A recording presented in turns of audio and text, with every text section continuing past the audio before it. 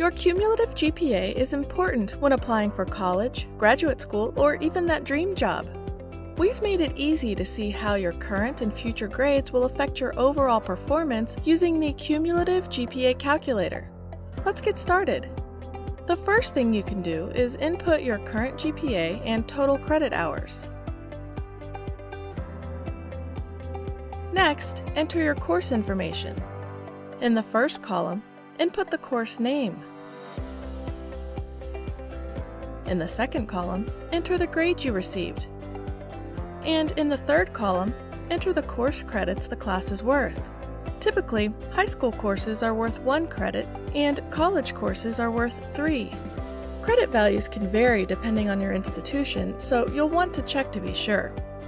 You can also specify the course weight. Depending on your needs, you can toggle this option on to input the course weight, or leave it off.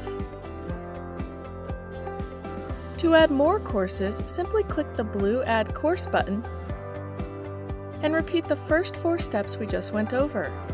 That's it! You now have your semester GPA. You can add extra courses and semesters using the blue buttons.